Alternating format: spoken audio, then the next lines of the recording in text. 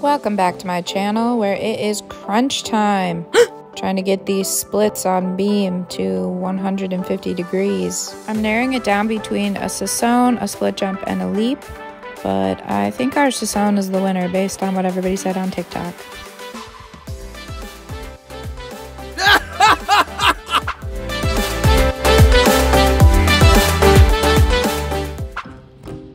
Shoulders back.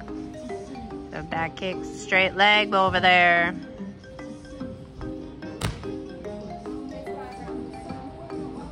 Front kicks, back kicks, switch leaps, switch leaps.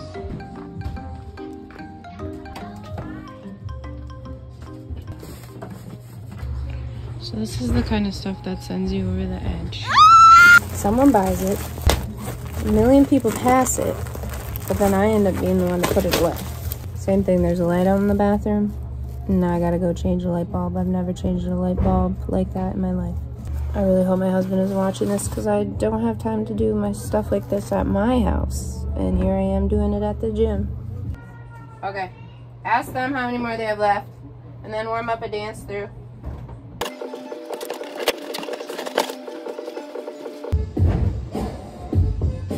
Finish everything. Rock solid dance through. I hope your whole routine looks like that. Okay, hold on. I remember what I wanted to do today. We gotta start over. I need you to do a 200% routine dance through. So be extra. So extra. We're dying on the floor laughing. Are you ready to go again? Okay, do you understand the assignment? Like so obnoxious you like almost break yourself.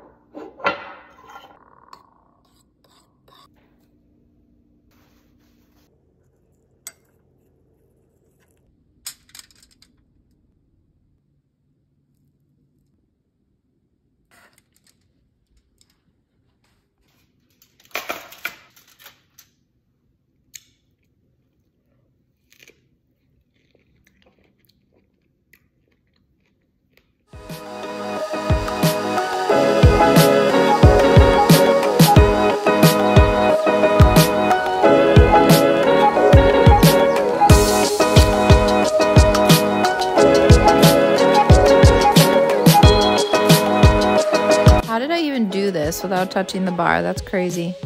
I, of course, have been avoiding low bar, so I did do some kips and some casting on the low bar just to make sure I could still do it. I was a little worried my high bar would look like trash, and it kind of started out that way, but as we got going, it got a little higher, and I think I got some of it back.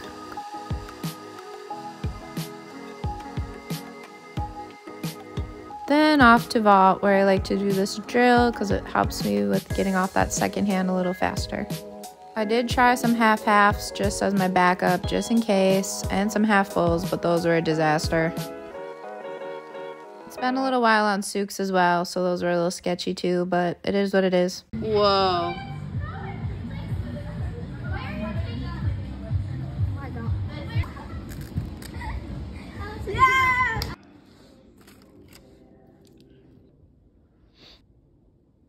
Nora.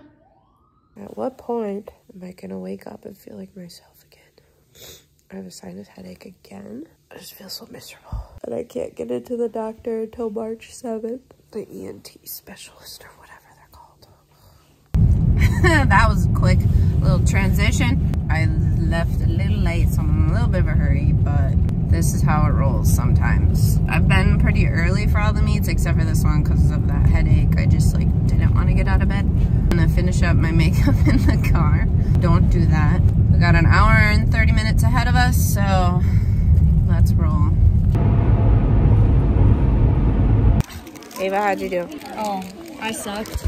You did not suck. Why do you have to say it like that?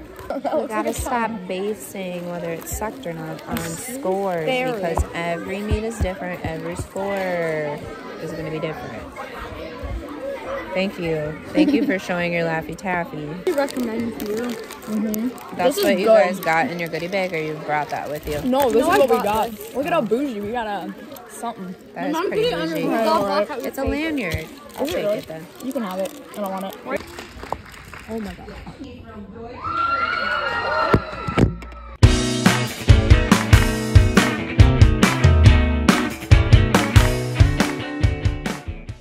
Alright, at the hotel, I don't think I've ever been put on the first floor. And of course there's people and kids being so loud. So I don't want to be a Karen, but at the same time, like, I'm here for my job. I have to work tomorrow for 10 hours. Got some Culver's, just a cheeseburger, and some cheese curds. Yum, I guess. I'm too self-conscious to go to the gym. I'm gonna do a workout in my room right now.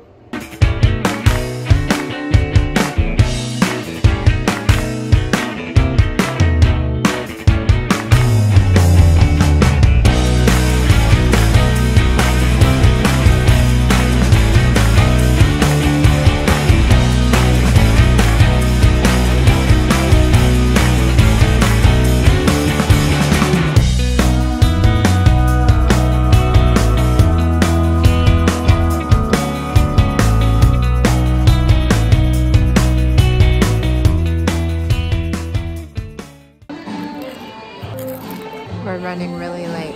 We're not even done competing and the next group starts in 15 minutes. I thought this would be way more of a moment than it is.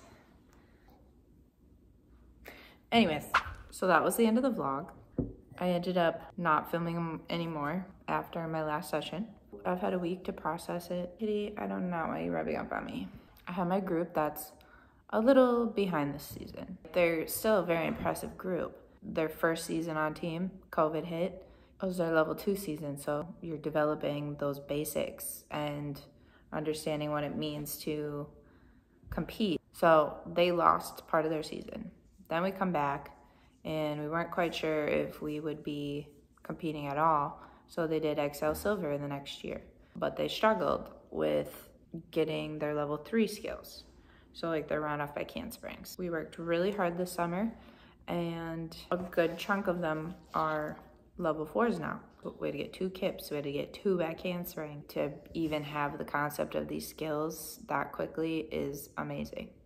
On the reverse side is sometimes their brains don't always catch up as fast as far as detail to form and a little bit of that confidence and drive to compete. So we don't always do the best at the meets, which is not the biggest goal that they should be having anyways.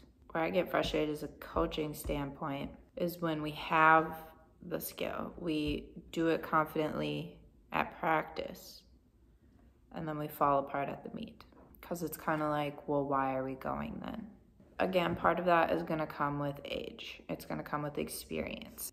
On the flip side of that, coaches have to deal with, we were behind 45 minutes this session. So you have the meet director up your wazoo telling you, okay, push through, push through, push through. And then you have the judges who are like, they weren't even flipping up start values. They weren't even flipping up start values for Excel Gold. They were like, boom, score, next person, go. So like, I'm trying to hustle through so I don't piss anybody off. I've been on that side of things, the meet director side, but when they're under pressure, the judges are under pressure, the coaches are under pressure, then you put the gymnasts under more pressure than they already are. So it was a little bit of a hula-hala hot mess. Some of them handled it well and some of them fell apart.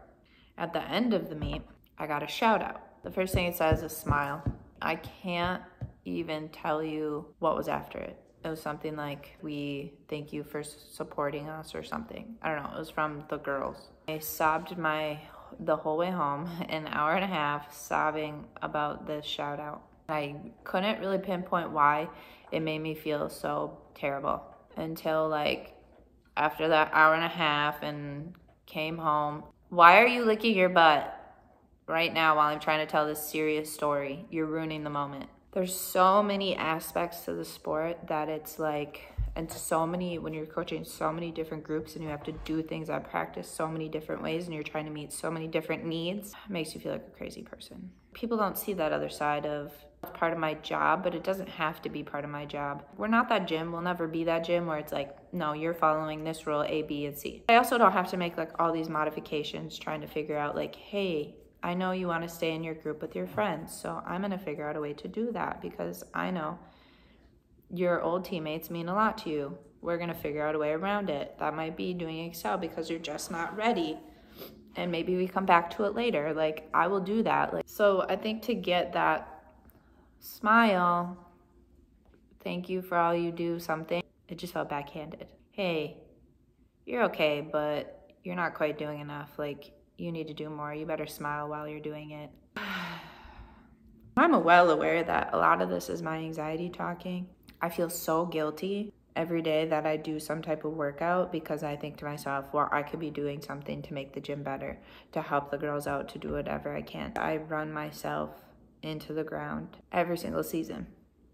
That's me. That's my internal dialogue saying, how dare you be so selfish to want to work out and do gymnastics or like take up time doing the social media thing, like making these gymnastics jokes on TikTok or sharing your gymnastics journey. Every time I post something like, well, you could be using that time better when I'm already working 50, 60, depending on the week, 70 hours a week. I think this season especially has opened up my eyes that I need to take my needs just a little bit more seriously.